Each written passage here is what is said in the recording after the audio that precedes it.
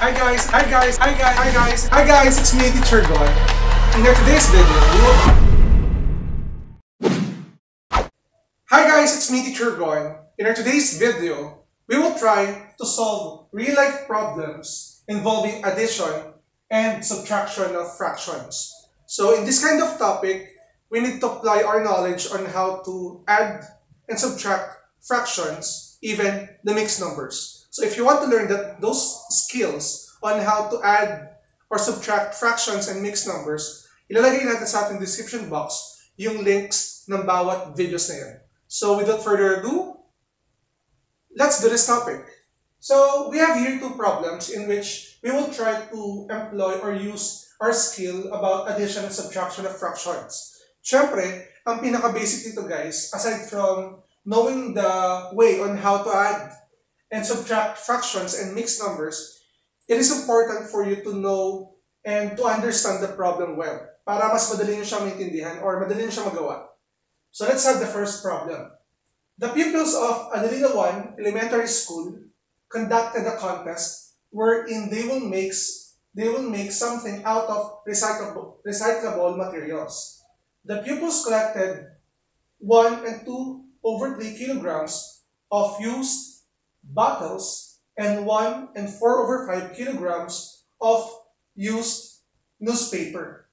How many kilograms of recycled materials did the pupils collect? So here, meron silang sinalihang contest or may ginawang contest yung pupils ng Adelina 1 Elementary School, and ang target nila is to collect recyclable materials. And dito, as you can see, there are two types of recyclable materials na nakuha nila. First, nakakuha sila ng 1 and 2/3 kilograms of used bottles. And the second one ay nakakuha sila, dahil lang natin we have used bottles.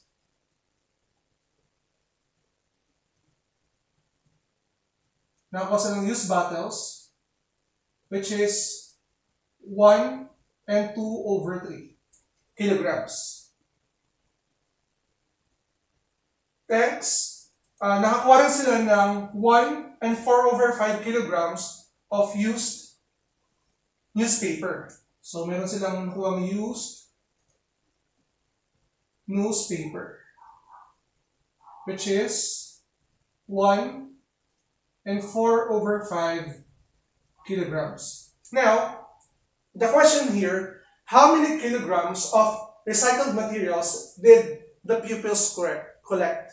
Now, we will think, ano ba yung, or what is the proper operation to be used in solving this problem? Gaano karami yung recycled materials na na-collect ng mga participants ng contest of Adelina 1 Elementary School. So, since hiningi yung how many kilograms of recycled materials, isipin natin, is it the addition or subtraction of fractions? So dito, ang gagamitin natin is addition because we need to know the total or the sum or the total kilograms of the recycled materials. So what we will do is we will use addition. So dito, we will add these two mixed numbers. We have 1 and 2/3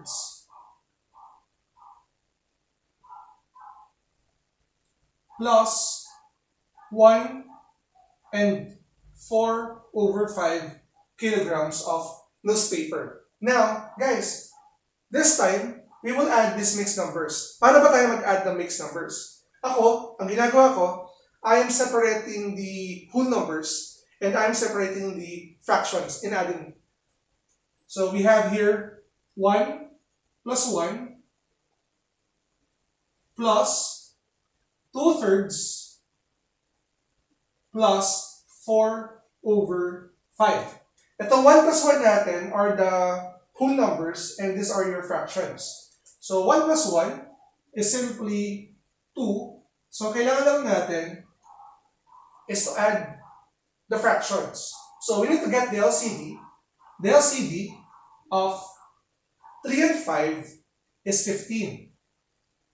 And we need to divide 15 by the first denominator, which is 3. 15 divided by 3 is 5 times 2. This will give you the answer of 10. And 15 divided by 5, that is 3, times 4, that is plus 12. So as you can see, we can add now the numerators. We have 10 plus 12, and this will give us 2 and 22 over 15. So as you can see, guys, we have here an improper fraction, which is 22 over 15.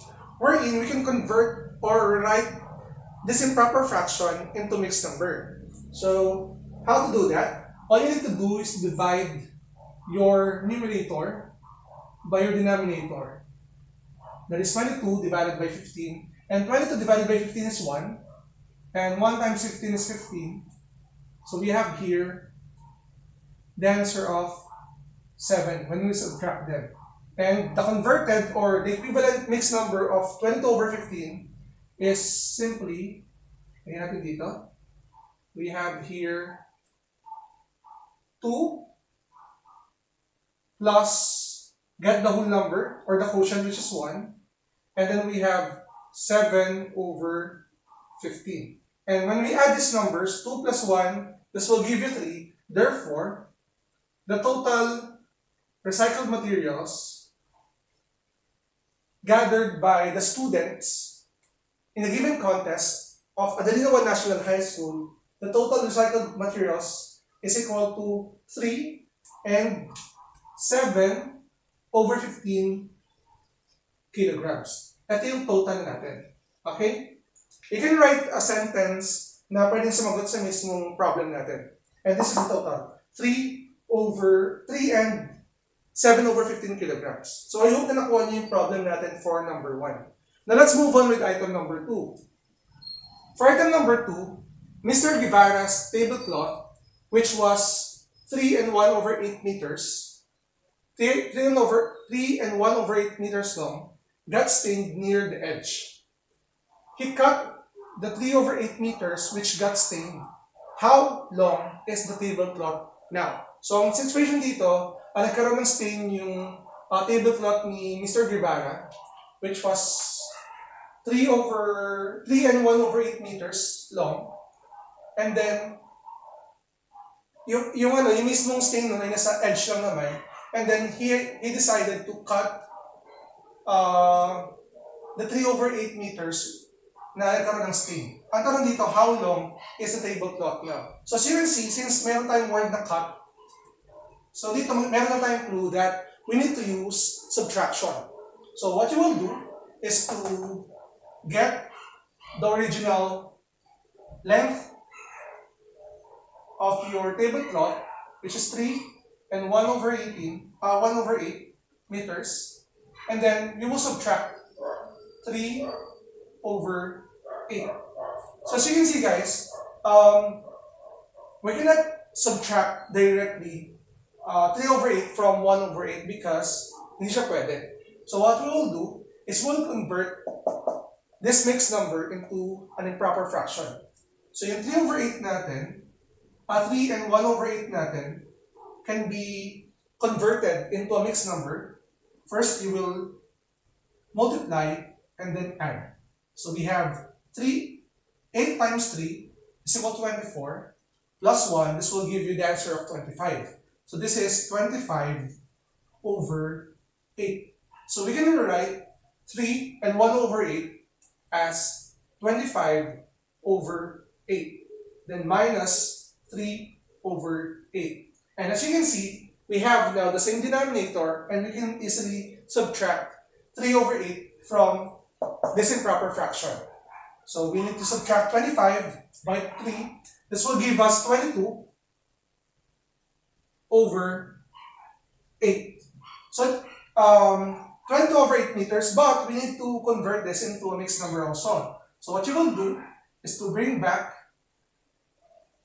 22 over 8 into mixed number. So that is 22 divided by 8. And the answer here is 2. 2 times 8 is simply 16. And then we can subtract this, it will become 6. Okay? So as you can see guys, ito na yung kanyang or we have 2 and 6 over 8. Yung mismo number natin, that is the quotient.